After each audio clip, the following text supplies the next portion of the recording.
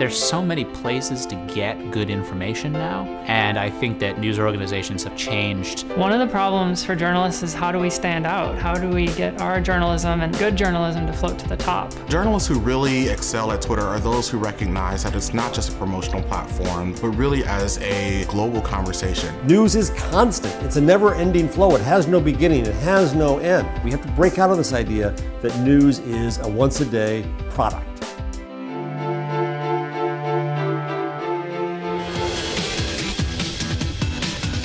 We have to get out of this idea all we do is make content in the form of articles. We can do much more than that. Instead, we have to think of journalism as an ecosystem. When Twitter came along, journalists got it pretty quickly. And they understood first that it was a vehicle for self-promotion. Then they started to realize that they could use Twitter to report, to say, well, this is what I know, what do you know? What do you want to know? Who should I talk to?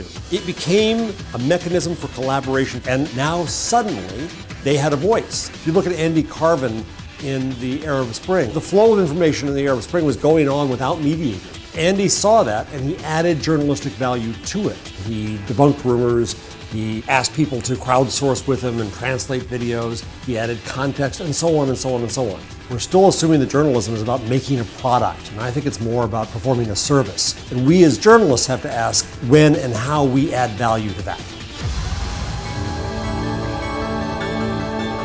In the beginning, a lot of journalists saw Twitter as a threat. They were like, oh, there's this huge source of information. Am I gonna get put out of a job? Is Twitter gonna take over? And really, Twitter and journalism go hand in hand. Twitter is a source of information.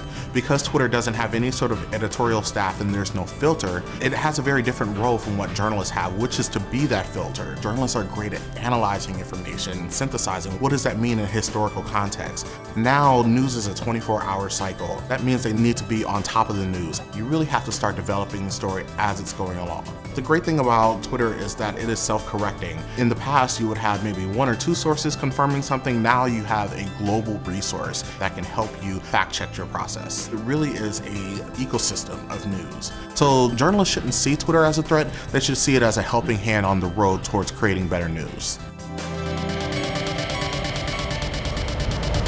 We need journalists because on social media, if we keep surrounding ourselves around like-minded voices and our friends and our family, that's going to be all the information we get, and it kind of shapes your worldview based on your social media connections.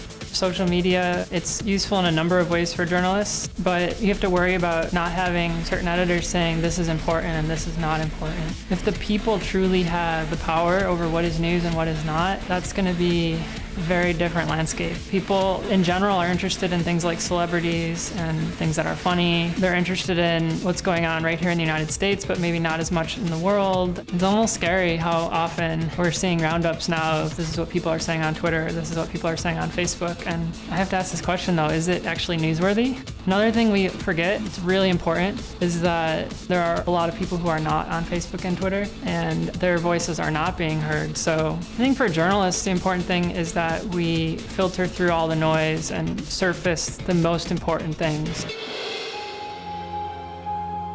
If you worked in a newsroom 20 years ago, most people consumed information, and they consumed the information that you produced if they consumed information at all. I think all of a sudden journalists are kind of face to face with the fact lots of people are speaking all at once. There isn't just one way to be a journalist anymore. And the one advantage that younger generations have over older generations is not that they know more, it's simply that they have less to unlearn. Determining the veracity of something on Twitter is obviously a lot different than determining whether a government official is telling you something that's true or not. It's hard to change your habits after you've had them for a while.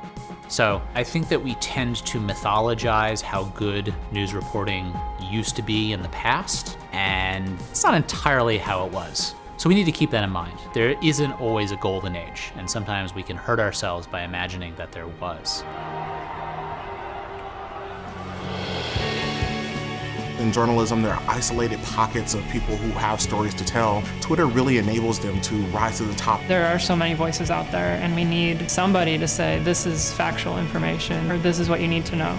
I don't know if news organizations can honestly make the argument that we're sort of the best anymore. It's not about having professional journalists and citizen journalists and paid people and unpaid people. Acts of journalism can be performed by anyone.